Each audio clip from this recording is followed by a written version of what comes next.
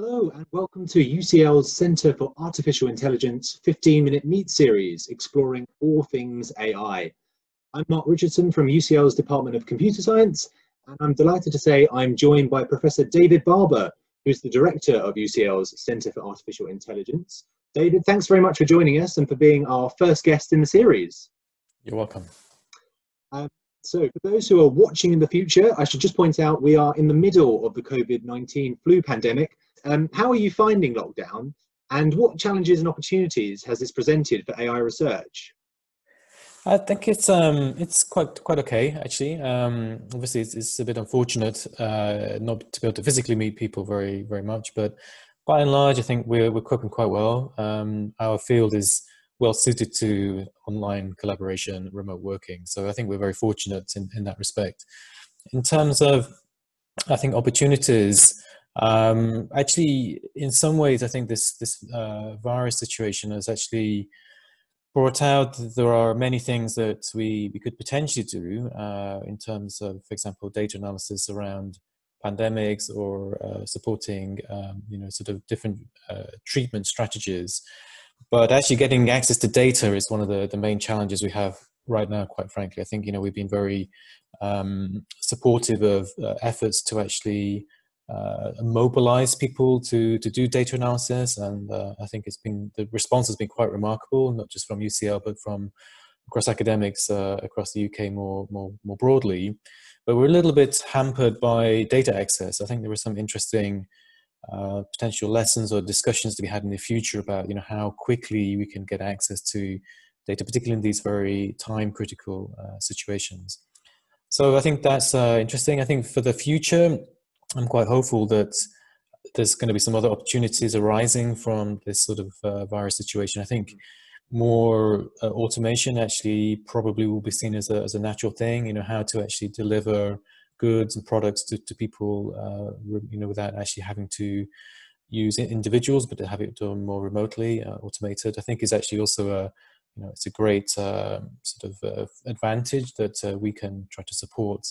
So I think there are many good things that hopefully will come out of this for us as well. Thanks, David. So one of the things we wanted to explore in the series was the academic journey that AI researchers have been on.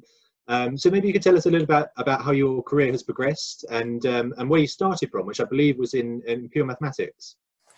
Yeah, so I did maths as an undergraduate, and then I started to get interested in the idea of AI at the point that the neural networks sort of were having their sort of second sort of resurgence, if you like. So at that time, there were a lot of people like myself who came from a very mathematical physics-style background who were interested in how these neural systems could perform in some sense.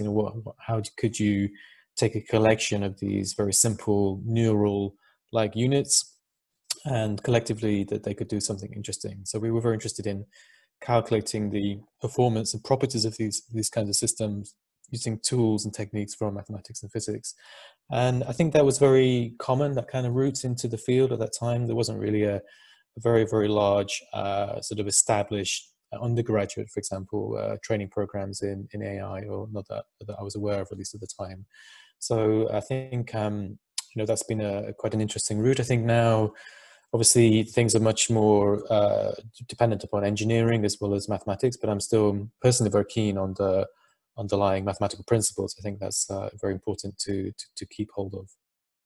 Great. And skipping ahead to where you are currently in your career, so you're now the Director of UCL Centre for Artificial Intelligence. Maybe you could tell us a bit more about the AI Centre and some of its objectives.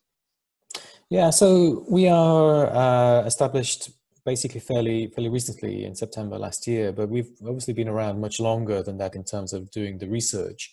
And we sort of saw this as an opportunity to really help shape the field, particularly in the UK going forwards. I think that whilst there's been a lot of progress so far, we still feel that there's an awful lot left to be done. So if you think about intelligence in some sense, where are we in the grand scheme of things? I think we're still fairly early days, to be honest. I think we don't really have machines that we would like to have in terms of their capabilities. So, for example, their ability to understand natural language, to answer questions, to converse with people, to really sort of understand the physical world around us. It's still very, very early days in that respect. So we've made a lot of progress, but I think it's still a little bit superficial, and I would very, very much like to see us at the AI Centre driving the opportunities and trying to address those grander AI challenges in terms of how to make progress towards more deeper levels, if you like, of intelligence. So that's one of the key research things that we really want to try to address, and that's on the foundational side. I think on the there's also been a lot of interest recently in the sort of more social, if you like, aspects of AI. So, for example, how do you ensure that these algorithms, in some sense, fair and they're unbiased, etc. There are a lot of interactions we can potentially have there with our colleagues around the university and the natural sort of the other departments, so the social sciences, for example. So I think there's these are not questions that we perhaps addressed deeply even 10 years ago, but I think right now, with the sort of very widespread application of these technologies in society, it's really appropriate that we also try to reach out to colleagues, perhaps in slightly non-classical areas for us, to sort of really understand how we can sort of make the most out of these technologies for the benefit of everyone, really. And for people who perhaps not had exposure to a university research centre, what does it sort of look like, and what, in your opinion, makes a world-class research entity like the AI Centre?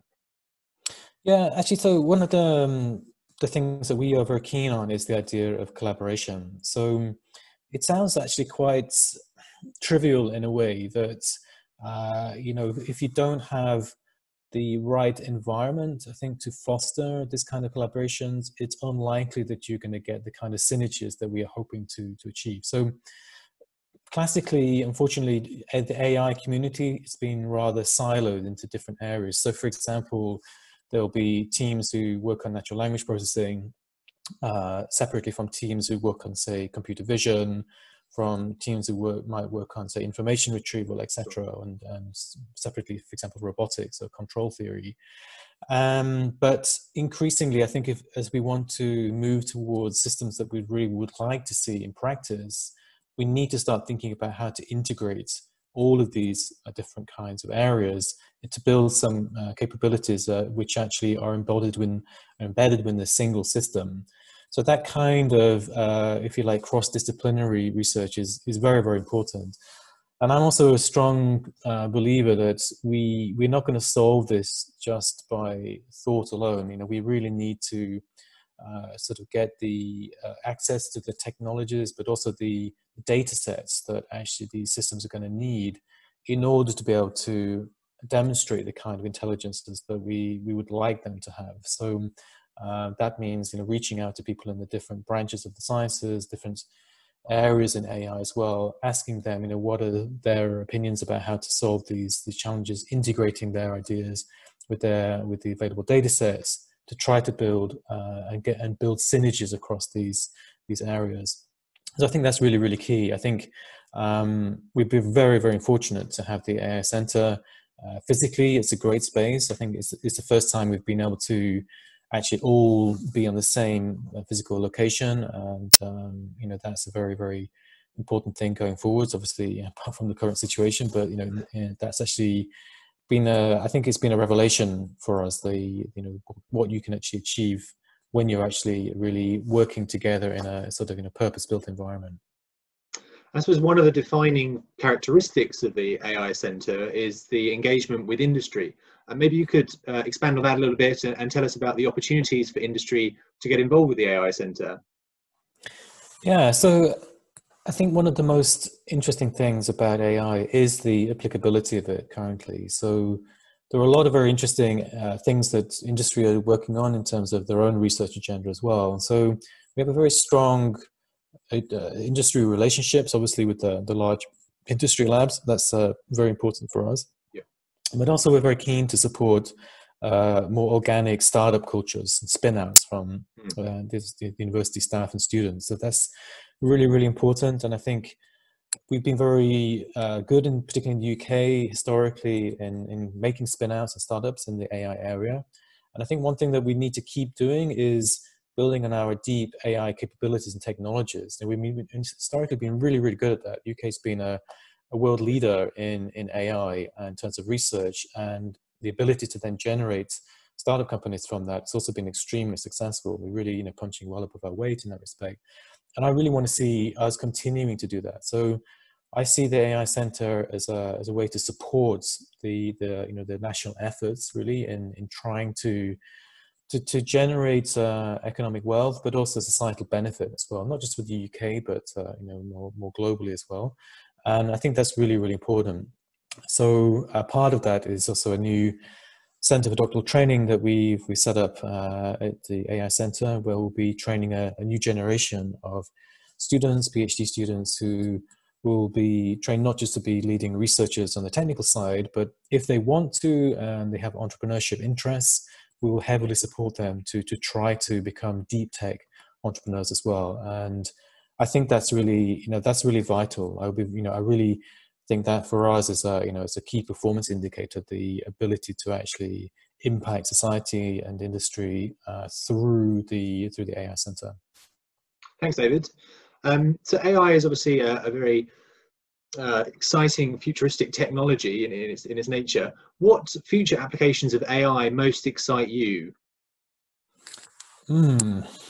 That's a good question. I think so. There are some fairly natural areas. So I mean, personally, on the research side, like I mentioned before, I think we're still a very long way away from having what I would consider deeper intelligent systems, in the sense that they are not very superficial. So if you think about things like translation, for example, from one language to another language, it's relatively superficial at the moment. The machine doesn't really read the text in the original language and get an understanding of what it's really saying, and then translate that understanding into the other language.